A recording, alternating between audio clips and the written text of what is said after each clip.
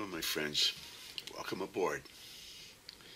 It's another cold evening in February, but it's a great opportunity to share some knowledge about shooting, some of my observations that I've made over the years. For instance, this evening we're going to talk a fair bit about the long draw. What are the advantages of the long draw? Why I do the long draw, and what is the long draw? Well, the long draw is the long draw. Basically, I find that you need to reach out. It's like a draw check. My upper body is an automatic draw check as long as I can relax in the same position every time. Basically, if I reach out, that doesn't vary.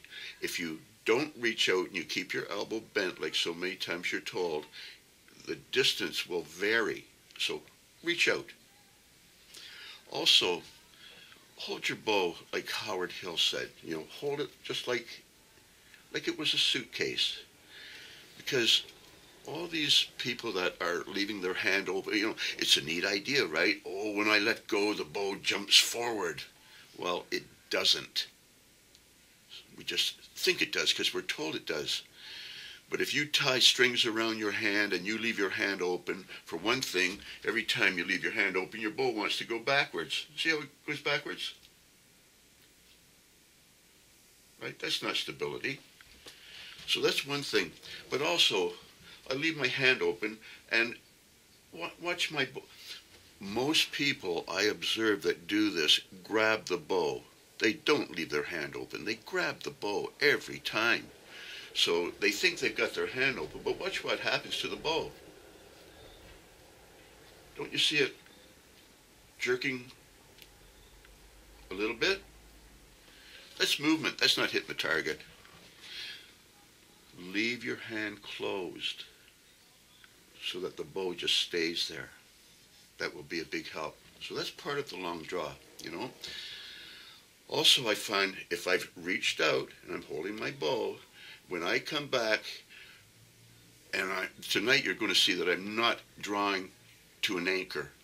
I'm drawing towards my eye, but not to an anchor. There's no anchor here this evening, okay? No anchor. Just the eye anchor. I'll explain it. The eye anchor. It's a real anchor. You don't have to touch your face. Anyhow, when I've reached out so that that's a consistent distance, and I draw back and I relax, you're going to see my shoulder wiggle a little bit.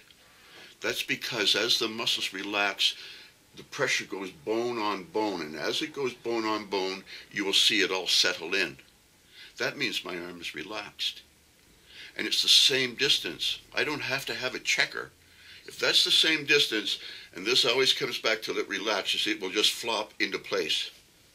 Okay? So that's another thing that's really important.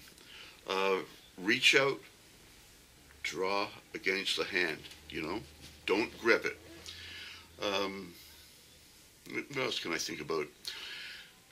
Also, before we start, I want you to realize that every time you start to draw that bow, that arrow will pull off to the side a little bit. So as soon as you start to draw, you'll see it pulls to the side. Once it does that, simply put the tip back on, and now draw straight towards your eye. Not trying to touch any spot on your face. Draw straight towards your eye. So it happens immediately, right? Pull. It goes off. Put it back on. Now draw straight towards your eye. When you get it all the way back, now you just relax. And you can feel the pressure. Now you get your eye down and look along. So you do not, even though you're drawing to your eye, you're not drawing to a special spot on your face towards your eye. You're just drawing towards your eye. You're going to let everything just hang, and then you're going to get down and look along. Just like if you were shooting a cannon, you wouldn't put your face down on the cannon to shoot it. You'd get your eye behind the cannon and you'd line it up and shoot it. So that's what we're going to do. We're going to draw, relax, then aim. So definite difference. And we're not going to put the eye down. We're simply going to look, or we're not putting the face down on the hand. We're simply going to look without touching anything, because only by doing that can I see that that arrow is straight towards the target. All this touching and moving your elbow and canting and twisting and torquing is how you miss. Look at that target, let it pull off, get it back, keep coming back so that you know it's all straight, let everything hang straight, then get your eye down and make sure it's pointing at the target, and you'll start to get some good hits. A lot of talking, hardly any shooting. But it's important, you know, to explain this stuff to you, because who tells you this stuff except me? I'll be back in a minute. We'll do some shooting. Okay. Okay, my friends, so let's take a couple of shots here and just describe what we're talking about in the long draw. Again, I'm going to reach out, take my little back step, everything all lined up. I'm going to start to pull, and then I'm going to put the tip back on because it will pull off. Once it pulls off, I'm going to start just bringing it back. I'm going to let everything relax, and then I'm going to get down and look along the arrow and get bullseye after bullseye after bullseye. Oh yeah. Okay. Anyhow, this is what we do. So you look at the target with your weak eye. Okay. You take your back step. Now see when I do that. See how it pulls off. Can you see how, as soon as I pull, see how the bow goes off automatically? Now I just put it back on. That's what I'm talking about. It's important to do, because once you do that, the tip is lined up and it just keeps coming straight back to the face.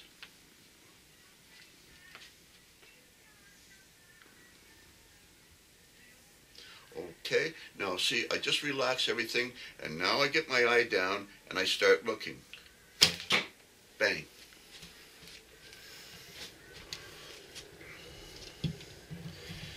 Okay, so this is how we do it.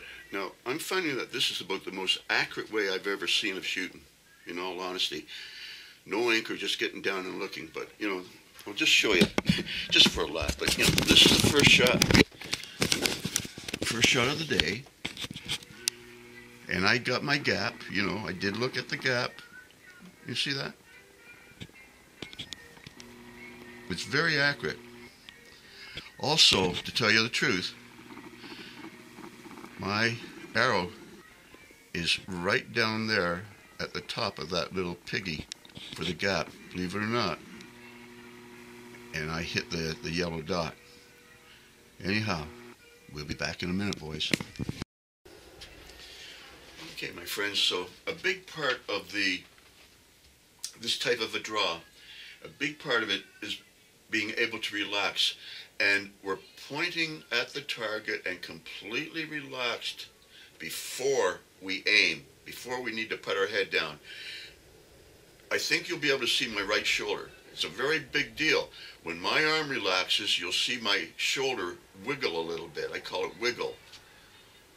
And disregard words like wiggle, you know? Don't look down at, oh, he said wiggle. It moves because the muscles have relaxed and the bones are coming together. It's a big deal, whether it's a wiggle or not. But, you know, take that back step, get that weak eye on, pull it off, see? Come straight back, relax. Now when I'm all relaxed, now I'm going to get down and I'm going to carefully look for my gap. It was in the red that time, but red is good, especially when you're talking and shooting. You know. Anyhow, that's the steps. Okay, eye on, back step, pull it off, get it coming straight back, get it all relaxed. Now get down and look.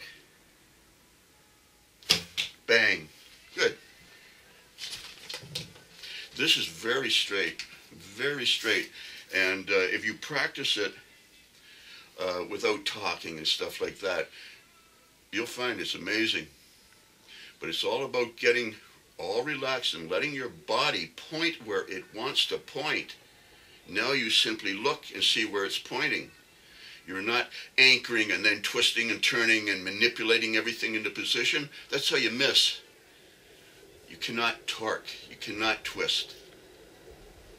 you know, weak eye on, my little back step, hand open, got my bow. Pull it off, put it on. Relax completely. Now get down and see where it's pointing. Bang. Anyhow, let's just take a couple shots. But do you get the idea? You've got to let the upper body be completely relaxed and allow it to point where it's pointing. That's when you aim. Yes, we're drawing towards the eye to keep it straight, but we're not drawing to an anchor point by moving our head around over our eye. It's just coming back, you know.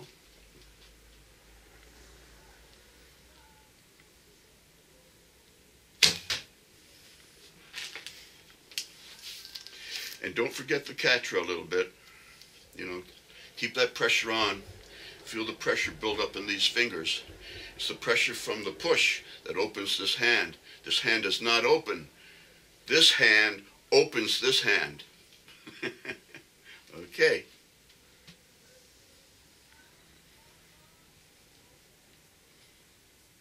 That was a sweetie. Oh, out of ammo.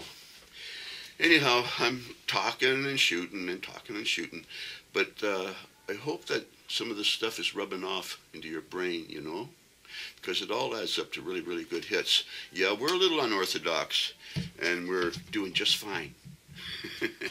Back in a minute, boys. Okay, guys, let's do a little more shooting and talking. You know, one of the things that I kind of enjoy about having the website are some guys, you know, you get to know guys after a while. For Luca or Tom, Ray, Jono, these guys, they watch the movies and you hear from them regularly. It's just nice, you know. And so anyhow, I think it's pretty good. Just relax and then get down. Sweet. Hayden.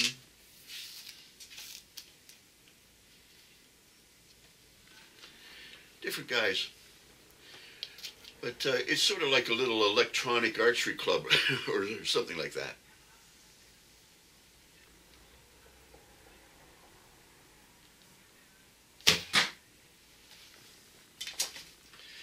Yeah, so there's no special anchor on the face. And again, I'm finding it to be about the most accurate I've ever been able to shoot.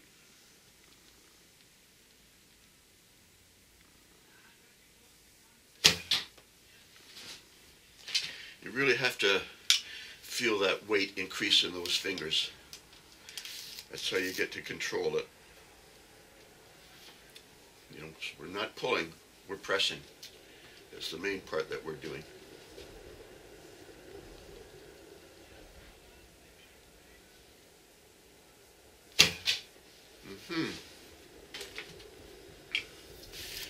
Very, very straight.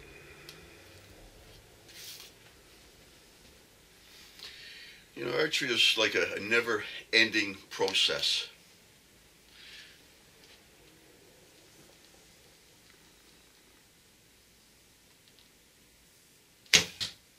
Beauty.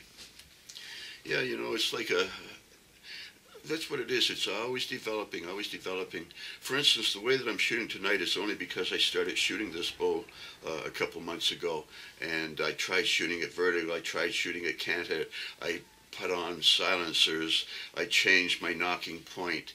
I started to develop a technique of anchoring at different spots, and then I started moving my anchor up. So it's been like step by step by step. I changed my arrows a little bit. I shortened them a little bit, which I didn't have to do.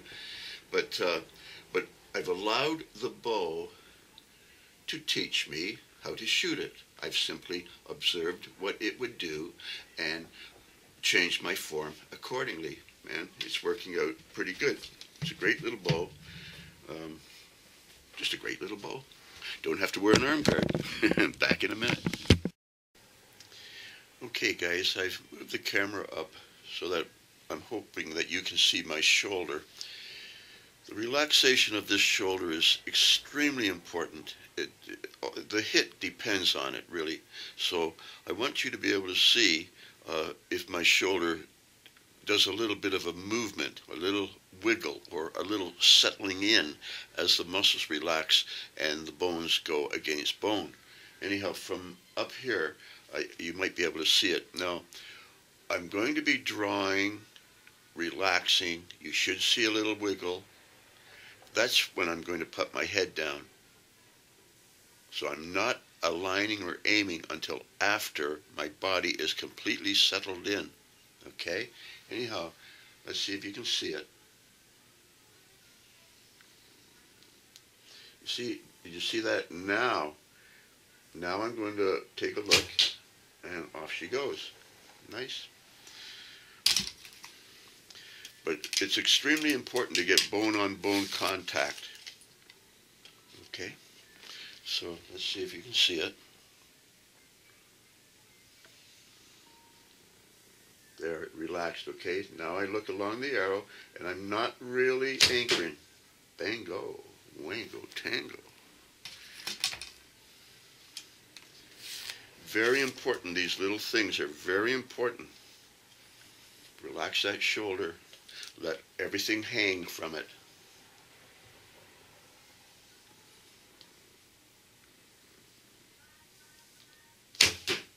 Beautiful.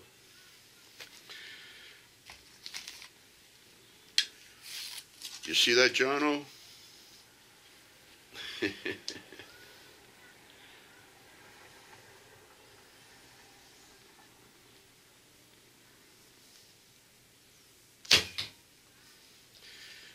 Man, that's good.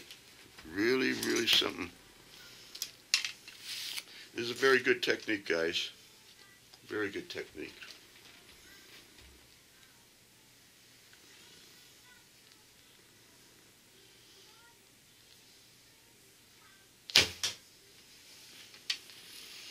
You know, what the hell. Really, you can talk, blab away, and, you know, you can get your hits, you know, no problem. No problem whatsoever. No anchor, just the eye looking along the arrow. Long draw. Back in a minute. Okay, guys, so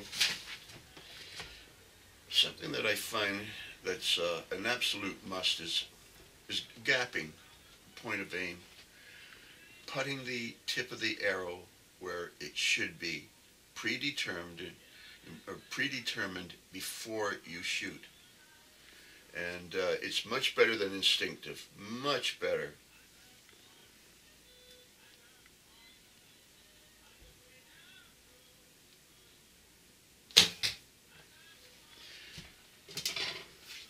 You see, if you shoot instinctively, you will almost invariably shoot high. It's because you just sort of, if you're anchoring down here, you know, the arrow is on a little bit of an angle.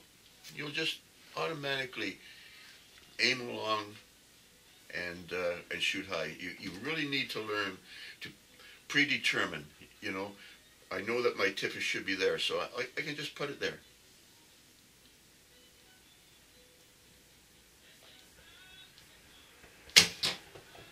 Dead center. That's how it works.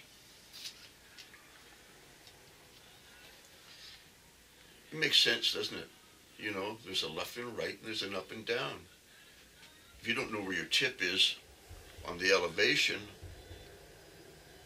how are you going to get elevation? Learn the gap. Call it what you want. If you don't like the word gap, call it something else.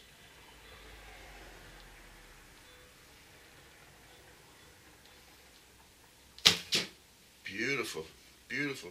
Two, right dead center. It's amazing how easy it has become. It's never really easy, but every time you discover something that works a little better, the improvement will be immediate. You'll just notice in a day or so that you're really whacking it good. And that's what's going on here.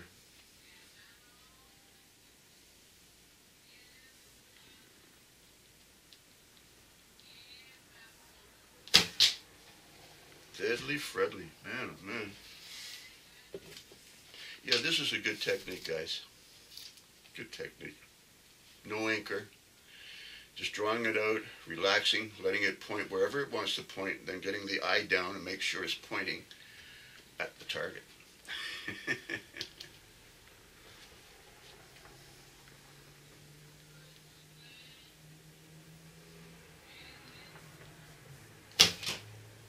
Holy shit. Well, it's awful good. Okay, guys. That's about it for the night. So, listen, it's a long draw. Reach out, full extension. That way your arm doesn't vary. Come back all the way. Relax. Wherever it does, it will do that every time. So that's very consistent. Once you get it all relaxed and hanging, that's the true direction it's going to go. Second step, get down and look along that arrow. Make sure that it's pointing at that target. Anyhow, you guys have fun. Hope you had a good night. And we all survived this COVID thing. Okay, boys. Take care.